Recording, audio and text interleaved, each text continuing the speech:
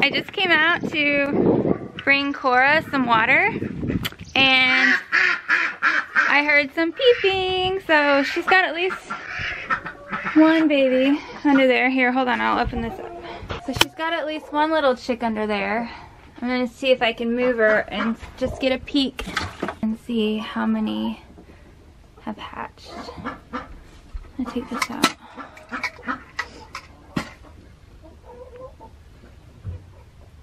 She doesn't peck my hand off. I know, just for a second. Just for a sec. There's, oh, one little baby so far. Yeah. Hey, okay, sorry. Listen, you can hear it.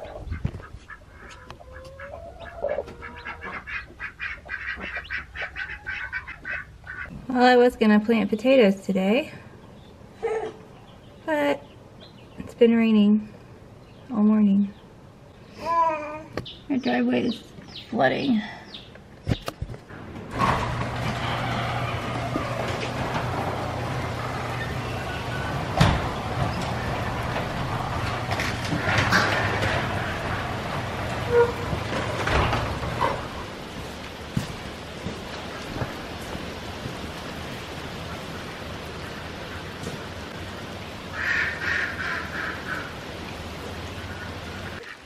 There's some lightning.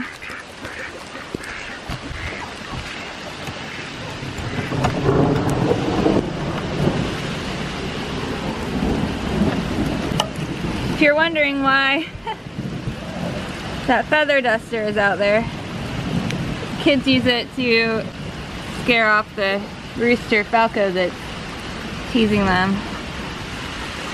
That's some duck eggs.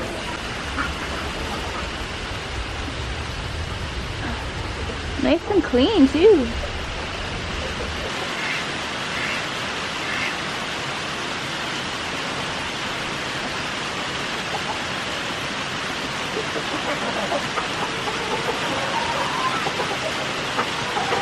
I think she's turning her eggs.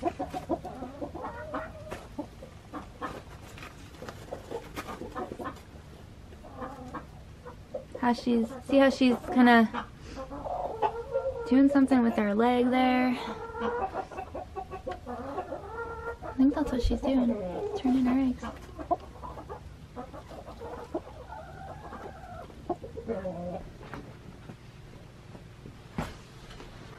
Hold still, okay? There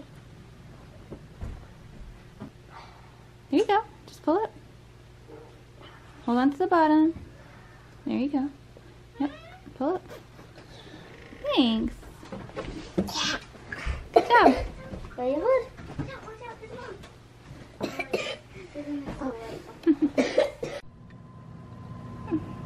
They're all sleeping. It's funny, we have the one black one and the one white one out of all of those.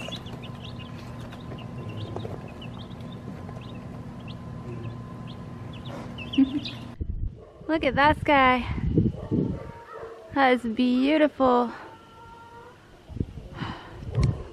It's the first day of spring and I am so excited.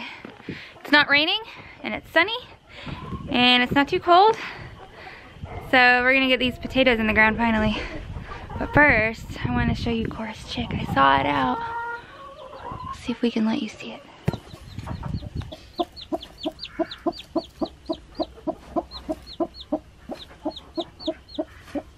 Isn't it so cute? It is so tiny. I'm gonna see if I can hold it for a second. It's so tiny. It's way tinier than our chickens that we hatched or that we got in the mail.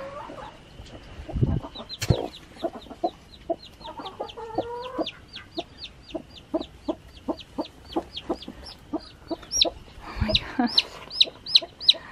Hi. It's okay. Oh my goodness, look how little you are. Alright, I'll put you back with Mama. I know, I'm sorry.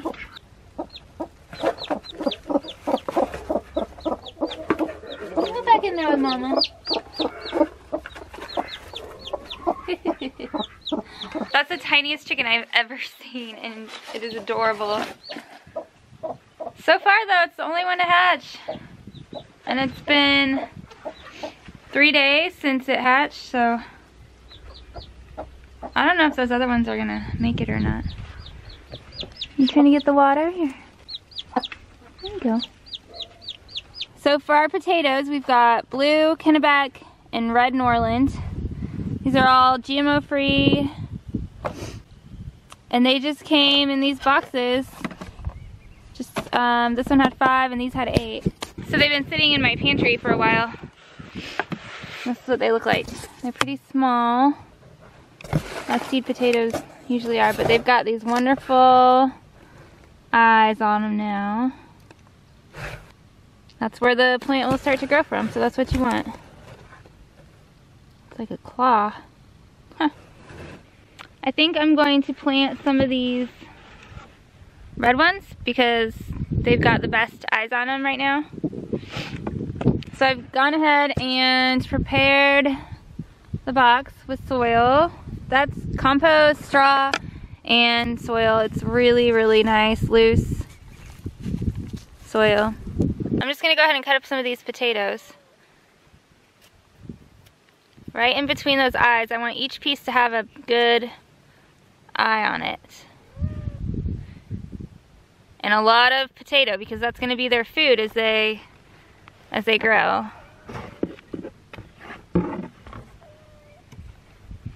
You want at least one eye. You can have more.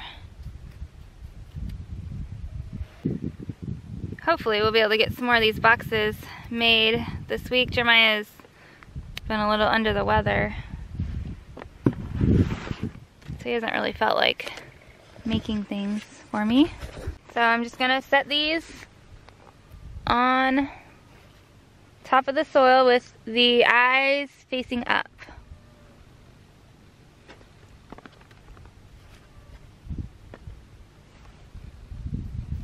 Giving them plenty of room in between each one. I don't know how far you're supposed to space them out, but this seems alright. It might make for smaller potatoes, but that's okay.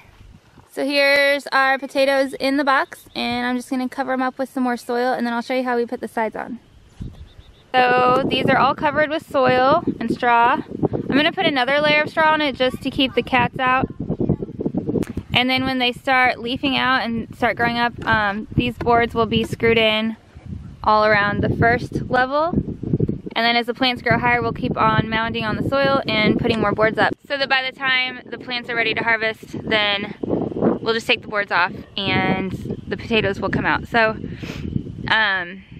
yeah, that's an easy way to plant your potatoes so you don't have to take up valuable space in the garden with rows. And it kind of keeps them out of the way, and then you don't have to dig them up.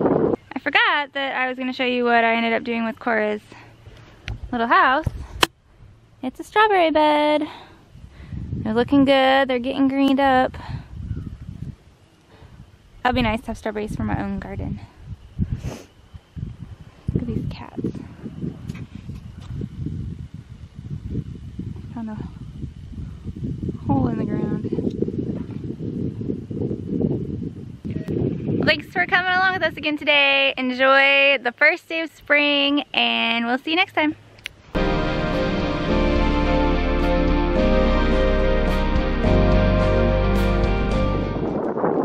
Hey, get out of there. I just planted those. Get out. Get up. Come on.